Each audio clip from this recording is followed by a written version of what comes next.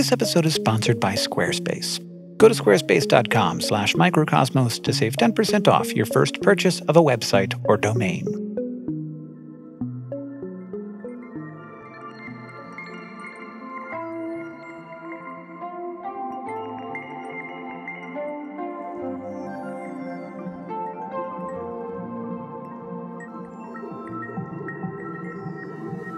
A useful principle in the story of life is that you should never underestimate algae or cyanobacteria. They will always manage to surprise you. And more importantly, to remind you that everything you have ultimately comes down to them. You like oxygen? Well, take some time to thank a cyanobacterium. If their ancestors hadn't gone a little haywire with their photosynthesis and set off the Great Oxidation Event billions of years ago, we would not exist. But you don't even have to look back into history to see the influence of algae and cyanobacteria. Today, even algae of the smallest size have a tremendous impact on our lives, both good and bad.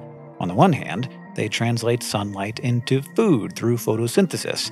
On the other hand, they bloom in waters and release toxins that can wreak damage on the organisms around them. But the real reason that you should never underestimate algae or cyanobacteria is because at their core, they are organisms that seem to just always find a way. They exist in super salty waters, in ponds, in hot springs, though these are, of course, aquatic organisms, and so you might think of their adaptations as restricted to watery environments. But what has made algae so capable of existing beyond those boundaries is their willingness to use other organisms as a means to their own survival. At times, their symbiotic relationships sound absurd, like the species that makes a home out of sloth fur. But our favorite example of the creativity that algae and cyanobacteria approach their relationships with has to be lichen. That combination of fungus and algae, or fungus and cyanobacteria, that attaches to trees and rocks and anything else that sits around long enough.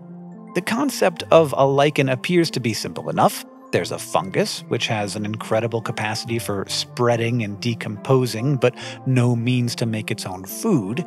And then there's the algae or cyanobacteria, fully capable of making their own food, but in need of some help getting around on land.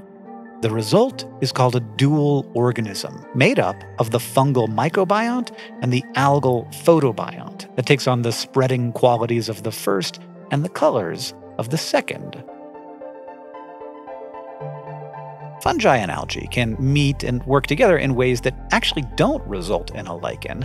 The distinct structure that we associate with lichens comes down to the thallus, made up of distinct layers that reveal the different combinations of the organisms that make it. The thallus is what allows lichen to survive, keeping the organisms alive in dry conditions so that it can tolerate extremes in humidity and temperature. The shape is generally a function of the fungus, which starts to weave its body into the appropriate layers as soon as it comes upon algae to team up with. At the edge is the cortex, where the fungal cells are thicker and close in contact so they can form a protective structure. And beneath, it keeps a more fibrous and loose mass of hyphae, a scaffolding structure called the medulla that the photobionts layer themselves on, dividing and creating their own algal layer that's large and green and positioned to access the sun. That layer of cells tells us a little bit more about the organisms inside the lichen, though only under the right conditions. A dry lichen is typically gray, but with water, the fungal gray clears up, revealing the color of the photobionts inside the lichen. In the case of algae photobionts, you'll typically see a bright green color, but when there are cyanobacteria, the hues vary from dark green to black. Now, lichens have to actually stick to the thing that they are stuck to, and they have a few ways to anchor themselves onto surfaces. Some have a structure called a holdfast that extends as part of the thallus, a bit like a peg. It's very good at holding onto things like rock. Our lichen here, though, uses a different type of structure called rhizines. These are threads that come from the medulla or lower cortex, creeping out from the lichen like roots. Only they do not have any capacity to draw in nutrients. They are just anchors. Now, from our perspective right now, there's nothing controversial about this partnering of fungus and algae. We look in the lichen and we see signs of both organisms and boil it down to a simple exchange of protection for food. This ancient relationship brought algae onto land and into places so different from their watery origins. But our understanding of lichens as not just one organism but two is actually relatively recent. Going back only to 1867, when a Swiss botanist named Simon Swendener presented his work at the Swiss Natural History Society. He'd been looking at lichen under the microscope, just as we are now, when he considered the possibility that the mass of hyphae he was looking at belonged to a fungus wrapped around algae. His contemporary lichenologists did not agree. Sure, Swendener was just one of multiple scientists who had noted a resemblance between the parts of lichen and the bodies of fungi and algae. But that was just a resemblance, it seemed to the lichenologists of the time. In their defense, they did not know that a dual organism could exist. They did not know that there was a symbiosis here. How could they, when the word symbiosis hadn't been invented yet? Swendener had more reasons than just appearances, though. One challenge that lichenologists repeatedly came across was that it was impossible to grow a new lichen from isolating either the spores or the green cells growing within the lichen. But in 1877, a scientist named Albert Bernhard Frank came up with the term symbiosis. The organism that inspired him to come up with that word? Well, of course, it was lichen. Frank was one of several biologists intrigued by the possibility of Swendener's hypothesis, this idea that organisms could live together not just in an environment, but in one entity. Now, with time, lichenologists came around, and people only uncovered more examples and more nuances around symbiosis. But that does not mean that we actually understand lichen. They remain challenging to cultivate in a lab, and we're still trying to understand whether the symbiosis we've reduced to a simple meeting of two organisms might actually be more complex, whether it can involve other species as well. Perhaps there's a way to describe lichens and the world inside of them that we just don't know yet. A word that, like symbiosis, will reveal something new and remarkable to us about our world. The way we talk about science and knowledge sometimes makes it feel like we're done, that science is a static set of all of the facts in the universe, because it is a lot easier to talk about things that we know than things that we don't. Of course it's hard to talk about the things that we don't know, because we don't know them.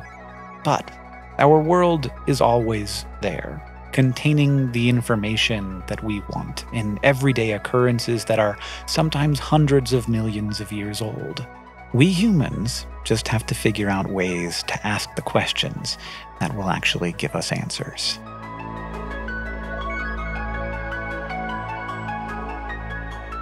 Thank you for coming on this journey with us as we explore the unseen world that surrounds us. And thanks to Squarespace for sponsoring this episode. Squarespace gives people a powerful and beautiful online platform from which to create their website. So whether you're looking to create an online portfolio, start a blog, or open an online store, Squarespace can help you out. Maybe it's finally time to start that photography blog you've been thinking about. Well, Squarespace has the tools you need. They make it super simple to categorize, schedule, and share your blog posts. And once your blog takes off, you're going to want to connect with your audience. And guess what? Squarespace can help you out there as well.